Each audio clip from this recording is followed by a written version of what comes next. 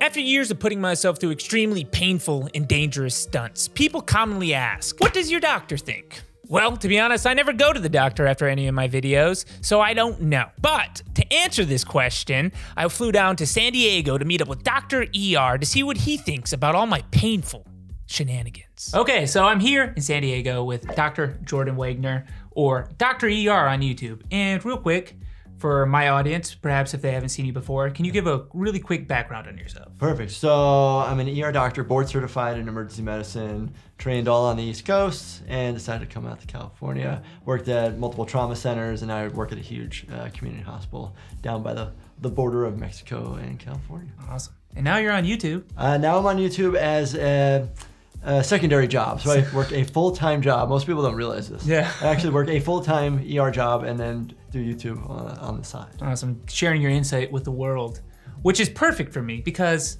for years, I've been doing very stupid things to myself.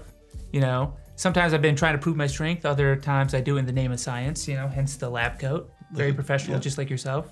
Maybe slightly less qualified. You know, I do have a pretty prestigious degree from community college in marketing and management. Maybe not as prestigious as yours, but it's not the point. A lot of people have been curious. Houston, you're hurting yourself all the time, doing all these dangerous things. What does your doctor think? Okay, I think it's a very... I think that's a normal question to ask. It's a normal reaction because normally people wouldn't do the things I do to myself, right? Right. So this is a perfect opportunity. I'm here with a doctor, and we prepared some clips from my videos, and I kind of want to get your reaction and your insight on my dumb stunts and experiments. Looking forward to it. I'll add as much insight as I can, especially from an emergency standpoint. Yes. Which is my specialty. This is gonna be great. Yeah. Quick context for this first video. I wanted to figure out just how bad rug burns can be. You know, I think most people in their life have gotten a rug burn here or there in various means or methods. So my goal was to create the worst rug burn I could physically possible. Okay, I don't get to see that many rug burns come to the emergency department. Oh, no? I will tell you that. Yeah, yes. that's a rare one. It doesn't happen that often. Usually the burn is from like a motorcycle accident. Gotcha. And you're sliding on pavement. So Yeah. I wonder, we'll see if it's equivalent or not. Well, we'll see. Okay, we'll give this one a play.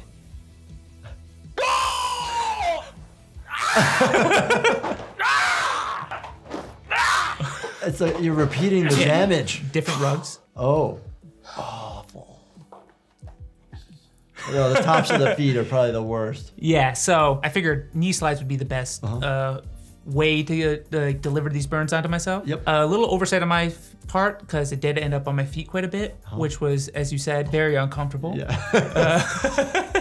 Knuckles, the toes, the tops of your foot, and now you have to walk on them. Yeah, and put your socks on, which is on those burns. Yes. Turns out it's not great. Compelling. Compelling. Compelling indeed.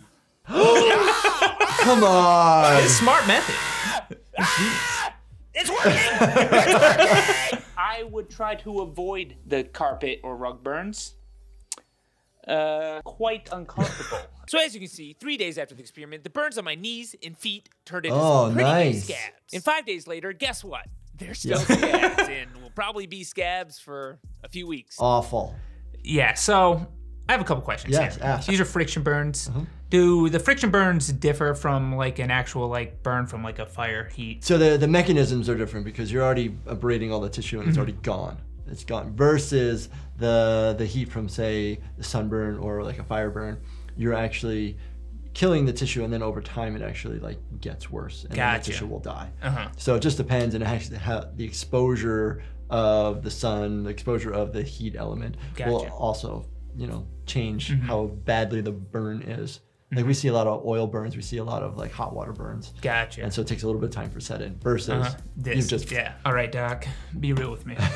How bad do you think those burns were? And like, because there's like the first, second, third degree scale. Right. I kind of speculated maybe in the second degree territory. Yeah, so you're getting close. So first degree burn is basically just redness. There's just superficial damage to the top. Second degree, you're getting further down, and that's where you don't see as much blood per se in those other types of burns that you think of, but you're getting through that top layer of tissue, and you're not going all the way down to burning off the nerve ending. So it's kind of somewhere in there. But again, it's a little bit different mechanisms. Gotcha, okay. Yeah, so this one in particular took me about like a month and a half to fully heal from. Yes. I had the mistake of, you know, the scabs would get ripped off. I did bandage them for a few days, but you know, as they were kind of healing, I stopped and then put some pants on, take my pants off, rip off the scab, and then it's a scab again. Yes. So this one was pretty awful for me. Right. This was like a very regrettable experiment. Yep. But I did learn a lot, and what I learned is rug burns are pretty bad. Awful. Yeah. So my recommendation the next time if you try to one-up this experience is one, if you don't want your feet to get burned, cover them. Right? Yeah, okay. But then knees. Knees are awful because you're always bending. You're always flexing, bending. Yes. And so they take a very long time to heal. You can even see on your scab where there's multiple cracks in that scab of the knees just because of the bending. Gotcha. You don't want them to dry out. You want them to be covered, moisturized at least twice a day with either a topical antibiotic ointment or even just like a Vaseline. Gotcha. And it'll heal faster. The other component, the ones on your feet that had that nasty white looking stuff on it, that's actually epithelialization. That's like your cells are actually trying to grow back. It's not pus and it's not infected. It's just trying to scab up and grow new skin. Okay. Yes. That's actually true because I think my uneducated brain here, you see the whiteness, it almost seems like it's infected. Correct. Right? Yeah. And I think from the viewer experience, they might have thought that as well. Right. So it is actually just my body trying to recover. Correct. So if it was bad infection and you had, purulent material, aka pus coming, the tissue around it will actually be significantly red, not just the edges. So your edges being red, fine, it's trying to heal. But if you started getting cellulitis, which is an infection of the skin, it would start spreading really red and be nasty and painful. Okay, yeah, and that's what I don't want. That's what you don't want. Awesome. Okay, we'll move on to the next one. Learned a lot there. The main component in a lot of sour foods, candies, is this thing called malic acid. It's like the raw ingredient. I was able to buy it in bulk. It is just essentially an acid. Yep. And you can taste it. So I figured, let's see what that does to my mouth. Big strong science man, big strong science man, big strong science man, big strong science man.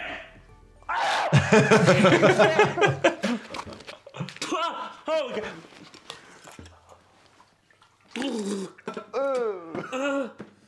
It was bad right away. Wait, what did that immediately felt burning sensation? It was so leading up to this, I did put it in my mouth a few times beforehand.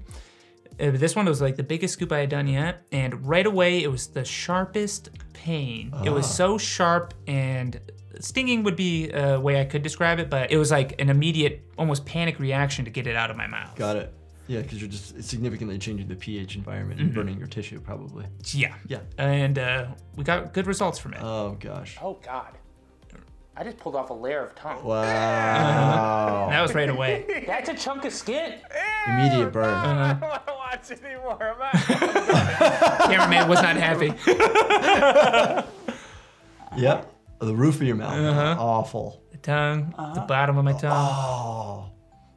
So this one, real quick, I previously talked about this and how bad the pain was. This was one of my worst videos I've done. Wow. For the fact that I couldn't physically eat food for days. My mouth was so sore. The gums, I almost think I stripped some of my enamel off, to be honest, just because the teeth, they felt rough. Interesting. Yeah, they weren't like the surface of them. Yeah, the polish is gone.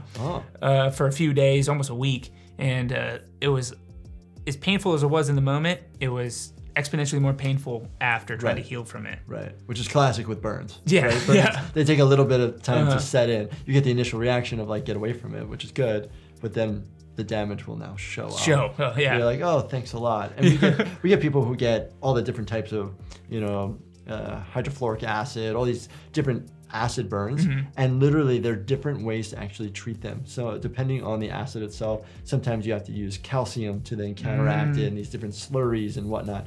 And if you put water on it, it can actually make it worse versus you have to use other, different bases versus an acid. We even at times have to look certain things up because you need to understand the specific chemical makeup and know, okay, what will react or not react to something. Gotcha. Because we don't want to hurt you more. Yeah. So the question ends up being, in that situation, could we come up with a slurry that you can wash around your mouth and actually help reduce the effect? And then I don't know it specifically, but does water actually make the reaction worse or not? I can tell you one thing, it didn't make it feel any better. Yeah. So then you're like, okay, you're just cleaning it off to get it off there, which is fine, but it didn't neutralize it or do anything. No, yeah. One thing, obviously I lost a lot of skin in my mouth. Yep. Is that just from the reaction to the acid burning away my Yes. skin? So the skin sloughing off is the nice terms that we use, is definitely related to the acid just burning it off and generating new tissue. So that'll be okay. The mucosa in the mouth itself is so resilient that it grows back in a couple days. versus anywhere else on your body, different story. And then any further damage that you could potentially do, your esophagus, your stomach, those are other concerns that I would think. The acid in your stomach is pH of closer to like 4. Okay. So your pH of the malic acid in a liquid form, potentially, we'd have to look it up, but it could be that low. So it may neutralize it, but on the way down. It's more the esophagus that you're going to be causing issues, and it's going to cause the same problem. Optimal range pH of malic acid consumption is 3. Oh yeah, so you up. For this video, I had the opportunity to meet up with a former UFC middleweight champion, Luke Rockhold. Cool. He's been known to KO people with liver kicks. Oh. So I had the genius idea. I was like, what if he liver kicks me? Okay. Oh gosh. Oh gosh. He's We measuring. Yeah, he's measuring. Okay. That's such a bad idea. Such a bad idea. Ow! Like, go to the hospital. Were you flexing right when he hit you? I was. Okay. Yeah, I was tightening up. Okay. Oh god, I might myself.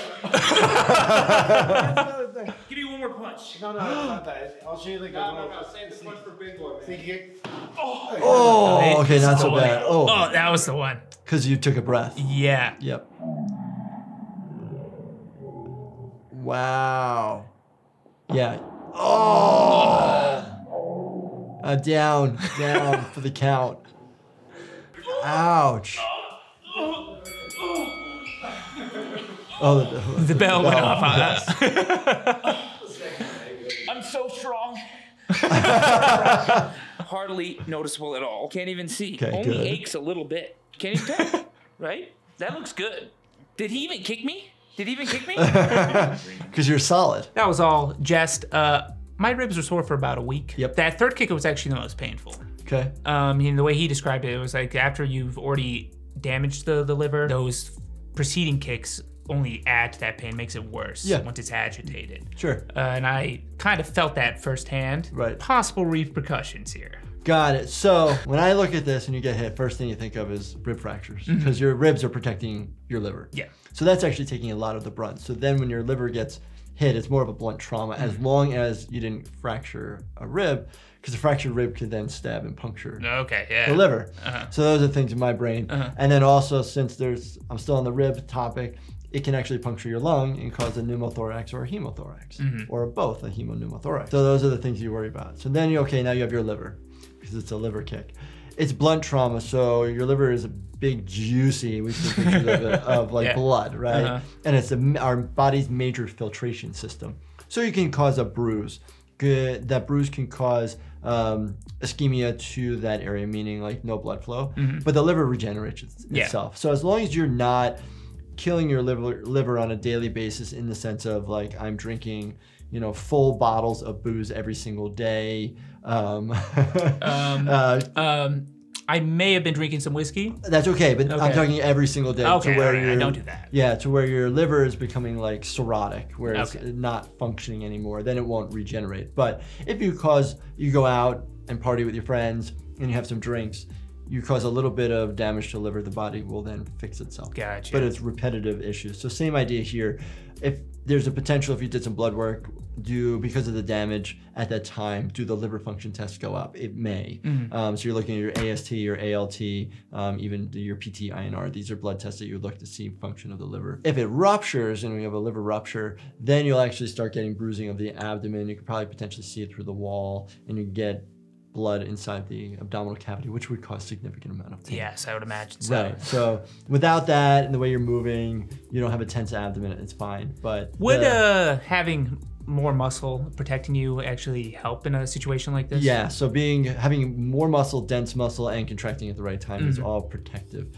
So, even not advocating being obese or overweight, but it will protect you. Insulated to some degree? Yeah, okay. So in this situation, it is beneficial not to be super skinny. Gotcha, It's beneficial to have muscle. I think some people have been challenged to get kicked in the liver from various UFC fighters and stuff in the past. What I would recommend is just don't do it.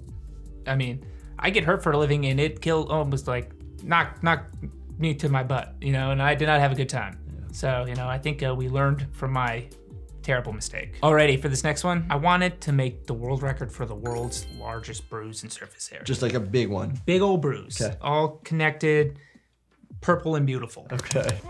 That's not gonna do anything. You're right. It just hurt. It just hurt. Just gave your team and your friends to smack you around. Some nice slow-mo slap footage. But look at the muscles. The definition's good.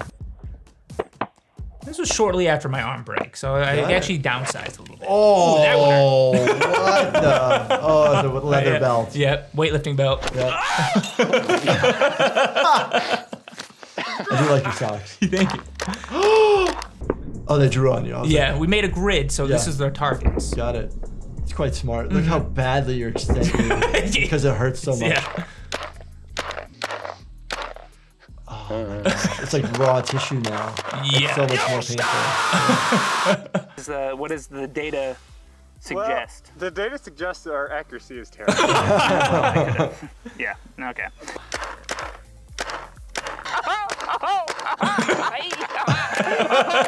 He's laughing. Okay. So the footage you're seeing right now was taken 4 days after the initial. Started to change colors. And as you can see, while my entire back is in fact discolored and bruised, really only the sides of my back have that dark discoloration and Because bruising. of the thickness. Yeah, so that was a big question. And when I did this, I was kind of upset with myself. Because we spent an obscene amount of time trying to make that bruise. And I was like, this bruise is not perfectly connected. Right. After all my efforts, to try to make the bruise. So then at that point, I speculated, could it have been body composition in my back? I would like you to weigh in on why the bruise is worse in some areas and not. Right, so bruising on the back, the tissue's different. You're basically recruitment of where your fat cells are, where the capillaries are, or your blood vessels. So some in certain areas are more or less, depends on your body. Some are more superficial versus deep. It really just depends on you. And then the question ends up being thickness of your skin. So what's actually showing up? Are they deeper so they're protected? So it's really hard to get this beautiful bruise that you want without really injecting something under the tissue to have it one. Because they don't really flow necessarily together. Some do, but when we look at the tissue, the easiest way I can describe it is on a CT scan where you can actually see where everything is like interconnected, but it actually has pockets where things can actually stay. And so it doesn't just like form this nice area. So it's almost like I was going after an unachievable goal there. Yes. Or at least a very difficult one. Very, very difficult one without causing so much significant trauma to yourself that would be detrimental. Because you also, for me, I think about muscle breakdown underneath. So you're causing, superficial trauma, but you're also hitting all your muscles. And you've heard of rhabdo as a weightlifter. Yes. That if you have too much muscle breakdown, then you're gonna increase the risk of having renal failure and all these other things that you do not want. So if a person walked into the ER with a bruise like that on the back, is that even typical of size of that bruise? So first thing is like, are they safe? Yeah. So first, we think about like, are they safe at home? Are they getting beat up? Is it safe? That sort of thing. So we talk about that. And then yes, from traumas we'll see that, but typically it's after a couple days, or people who have surgeries. Different type of surgeries that can cause this type of bruising, liposuction sometimes because they're destroying all the tissue and causing bruising. I've seen some really bad effects of bad plastic surgery, especially where I work near Mexico. People go down there for surgeries and they come back with complications to us.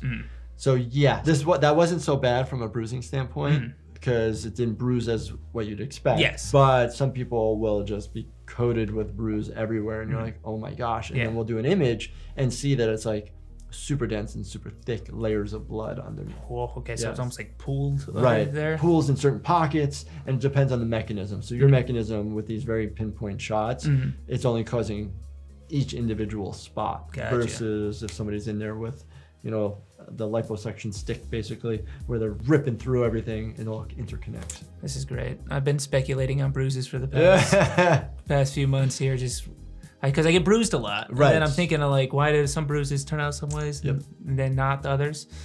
We learned a lot here today, everyone. All right, this next video, I wanted to find out what pry bars and crowbars could do. If there could be a practical, self-defense tool. Okay. Oh! Just a little pro bar. Just a little, a little bit harder. Okay. Oh my. Okay. Oh my. That's worse. Yeah. Yeah. 100%. What Were you flexing? No. Yeah, That was okay. relaxed. Yeah. And that was the sharp end. Why?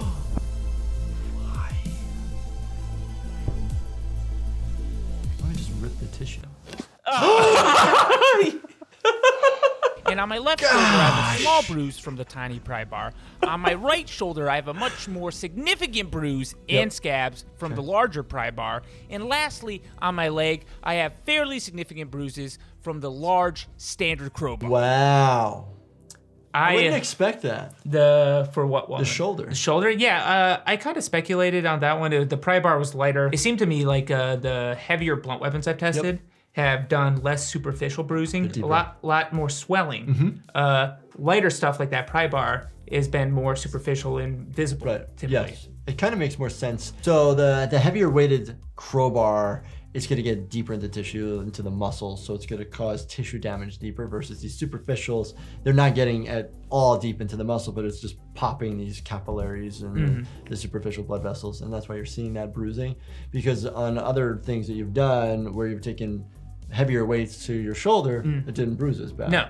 Versus this little thing that seems to be slapping your shoulder. Yeah. Stings really bad. Yeah. Stings, but I would definitely say like I've done whips and stuff as well. Recovery from that, pretty easy. It definitely hurts a lot in the moment, very sharp pain, but something heavy like a crowbar. The swelling seems a little bit deeper. Awful. I've actually experienced in the past muscular ossification. Okay, yeah. So you get a hematoma, and then the hematoma actually calcifies, basically. Yes. I've experienced that a few times from some of these. Yeah. It's always gone away. Okay, good. Yeah. Okay. But tend to realize like the blunt objects are, I think you would expect this, but much more damaging and dangerous than something that has less weight behind it. 100%. And you worry about like your bone underneath, the nerve that's potentially going to get hit, and you can cause something called neuropraxia, which is like trauma to the nerve itself, and have like stroke-like symptoms below that sort of thing. So it's like just be careful. But it is interesting, and it's good that it's different body parts that you're using, so to speak. You know, big muscles, and so the underlying structures are more protected. Versus if you were going to try to use your forearm, like bad idea. Yeah, I've learned the forearms aren't as sturdy. I didn't mean to bring up a bad history on that. It's all good. All right, moving on. Next one, really cool one. I had the opportunity to get tased in the back by Chuck Liddell. I love how you say opportunity. The opportunity. Like you were lining up for this. Yeah. Yes, okay. 5 seconds. A 5-second hold. Yeah. Hit me, Chuck. Oh, and you landed on him. Oh, who said? Oh, is that what That was Kentucky Ballistics. Oh. Wow. That was intense. I wouldn't fall backwards. Put him out. Who told you to fall backwards? Right now. I'll have you know. Oh. They're like prongs, like hooks. Oh yeah. We pull them out of people on the weekly. If you go slow, it hurts worse. Yep. You ready? Yeah. Ready, Houston? Go. Oh. Even the feeling of pulling them out. Did you get it? Bro, that was in there deep. You fell on that. Got the entire barb, yeah. Yeah, you got it all. It didn't break off in you. So it looks like the taser squirted some blood on my back. I don't bleed. Everyone knows that. You don't bleed, right? Yeah. Yeah. At least not in that video. Wow. I bet you fell backwards due to your own contractions. I think so. Yeah, so because you're hitting your back, you pull backwards and it's contracting, and just your massive back muscle probably has so much contracted weight to pull you back. I think I looked out too, because the way I contracted, I curled my head up. So when I fell backwards, my skull didn't make contact onto the ground. Otherwise, I think I would have been a lot worse. Right, so it depends if you cause like whiplash. There. Yeah. But how did it feel? The best way I can describe getting tased is it's the absolute worst for as long as the electricity is running, and once it's done, you feel fine. It's like it's over. It's over instantly. Yeah. So it's like the worst e-stim, right? Yes. That because I have an e-stim actually in the house somewhere, but for muscle contractions, right? Yeah. So same idea. You're having two probes that need to be connected to cause that. So they split, and then that's the firing. So that's why you were able to use your muscles of your neck to go this way. Otherwise, it if they're in between, you could do that. Any general risks for people getting tased in general? So I've seen a lot of people get tased, like the end product where they show up to the ER, and we actually, in certain counties I've worked in, the hospital actually has to take them out. The law enforcement, they're not allowed to. And I've never seen any complications, but there's always a concern. You're having energy relating to your heart. Could it cause a cardiac arrhythmia? There's always a relative risk of that. Gotcha. So just have to be careful. Obviously, if you're getting shot closer to your heart, could that energy, trip over your own electrical impulses? It could, and you can go into a, VFib, VTAC, or cause, asystole. So gotcha. be careful. So one closing thought for this video. So someone with more muscle mass, would they have more of a reaction to being tased opposed to someone who is skinnier? Right. So on? Yeah, so somebody who's got more muscle mass, because of the electricity that's being given, it's depolarizing muscles, and you have more muscle contraction. So if you have more tissue to contract, you're gonna have a bigger response. Gotcha. So between the two of us, you guys know I'm jacked. I'd probably have less of a reaction than you would have a reaction. Tasers can be more effective on a more muscular person. Correct. Everything was working against me in that video. All right, so last question. Based off everything you've seen, do you think I'll have any long-term health complications? So from getting, soft tissue injuries, probably not. The biggest thing actually is probably your arm that will probably cause the most uncomfortability moving forward, just because you have a foreign body in there, right? Yeah, It's a piece of metal.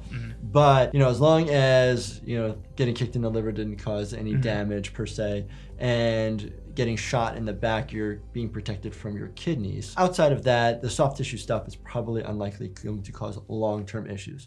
Some short-term issues you always worry about have to do with muscle breakdown, kidney function. And my own tidbit of adding is, moving forward as you continue to do these, I would, now that you're 7 years into this and moving forward in age, I would maybe see a doctor a little bit more frequently, or get blood tested and be like, hey, let me just check, make sure my kidney function, my liver function, and all these other numbers are just on par. On par, awesome. This has been great. This has been great. We learned a lot, honestly. Thank you so much. Yeah, I appreciate it. Thank you so much for having me. We also reacted to more of my videos over on Dr. Wagner's channel, Dr. ER. That will be linked up here somewhere. Click it, watch it. It's a great time. We went over a lot of other stuff. I think you'll enjoy it. And make sure you subscribe to him as well. But that's it for me, guys. I hope you enjoyed probably the most educational video I've ever put on this channel. I loved it. It was fun. Yeah. Yeah, I'm glad I could react to him getting hurt. Yeah, well, that's what happened. I got hurt. But thanks for watching, and we'll see you in the next one.